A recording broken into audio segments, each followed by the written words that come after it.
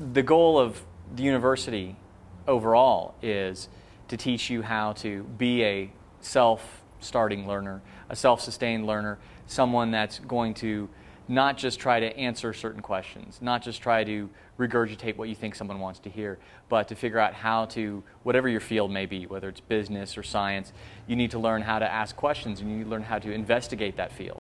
So as a reader, you're going to become someone who starts to tune your critical skills into what is this text for? What's it doing here? How did it get made? What's it trying to accomplish?